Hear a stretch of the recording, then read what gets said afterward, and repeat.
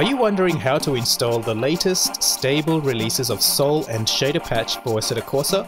Hey Sim Racers, in this guide I will show you how to safely and predictably get the latest version of Sol and Light Shaders patch. Welcome to Highness, and this video is part of a new series where I show you how to get the most out of Assetto Corsa with apps and mods like Content Manager, Custom Shaders Patch, Sol, and more. Peter Bose, creator of Sol, the acclaimed dynamic weather system for Assetto Corsa, has released the latest version 1.1 Beta 5. Ilya Usupov, creator of Content Manager and Shader Patch, has also released an update to Shader Patch version 0.1.25 Preview 44. By the way folks, if you've experienced a lot of value from these mods, then do show your appreciation to Peter and Ilya by making a donation. I'll put links to their respective PayPal and Patreon pages in the description below. And also please check my pinned comment for any updates related to this video. What you'll need for this guide is the 64-bit version of Shader Patch. It will not work with the 32-bit version. Set aside about 30 minutes of time, and you'll also need an updated version of Content Manager. Okay, ready? Let's go! As usual, let's cover the why, what, and how. The latest version of Sol and Shader Patch brings lots of welcome bug fixes and improvements. Before we install the updated version of Sol and Shader Patch, let's perform some maintenance. First of all, let's download Shader Patch and Sol. Here we've got the link to download Shader Patch already open. I'm going to click this, and also Sol. And while that's downloading, follow these steps to disable mods to prevent any conflicts during the installation process. So open Content Manager, go to Contents tab, Mods, and click on All. Now take note of the apps you've enabled under the Installed Mods list. This is so you remember which mods to enable later. Let's click the last mod in the Installed Mods list, and then click Disable. And then we repeat this for each of the mods. Next, we've got to delete the dwrite.dll file. To do that, right-click on the Light Shaders Patch mod, then hit Explore.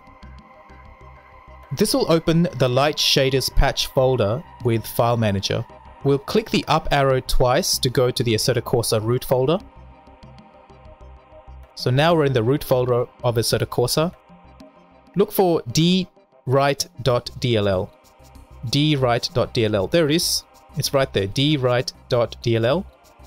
Take great care to make sure you've selected the correct file, because we're about to right-click this file and then hit delete.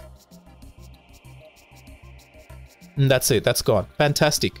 Now we'll install Shader Patch and Sol. Follow these steps to install the latest versions of Shader Patch and Sol once they've finished downloading onto your computer. So let's locate the Shader Patch zip file. In my case, I've got it here in my Chrome browser, and I'm going to click and drag this into Content Manager. The hamburger menu will start to animate as Content Manager processes the zip file, and once that hamburger menu turns green like this, let's click it and click the install button.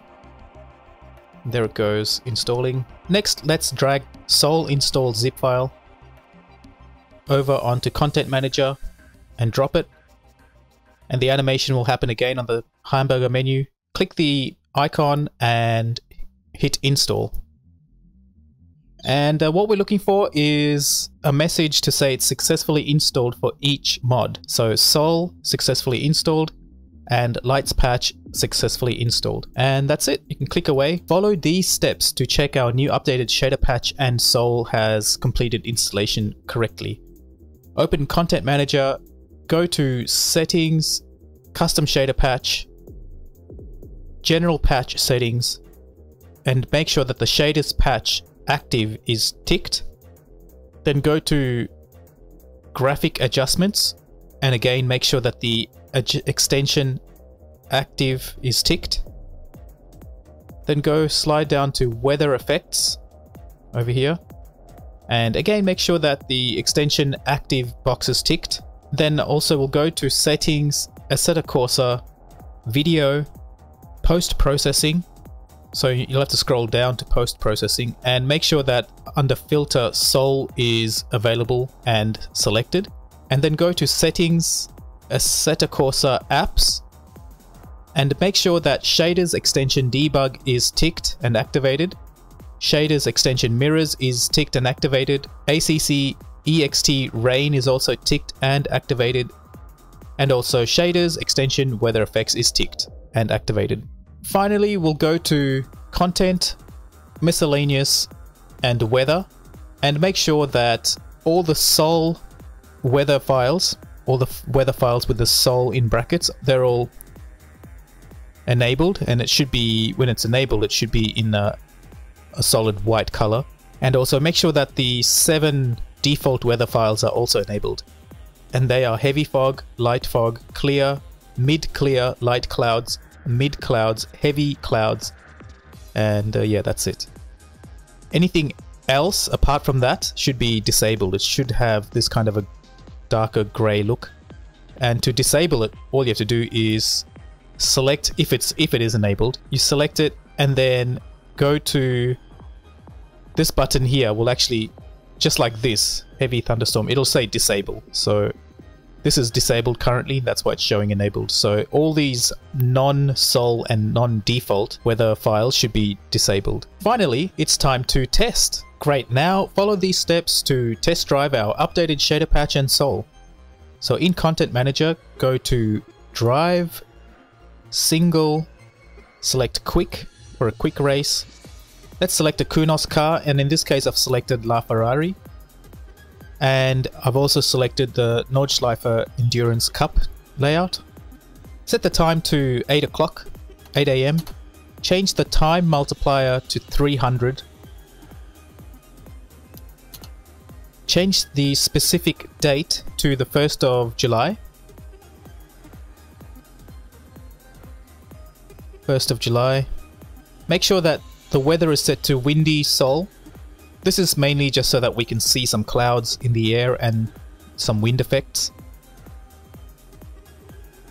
And set the wind to 20 kilometers per hour. And then make sure you've selected practice, starting from the starting line, and then hit go.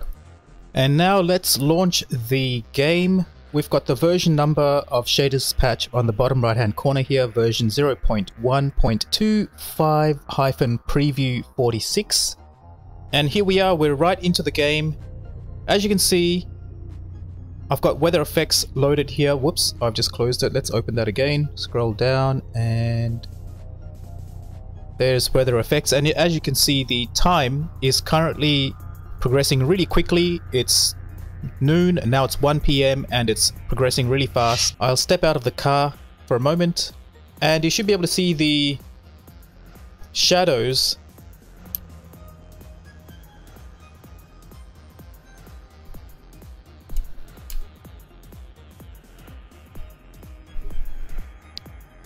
as I zoom out, and now we can see the beauty of the nighttime coming through.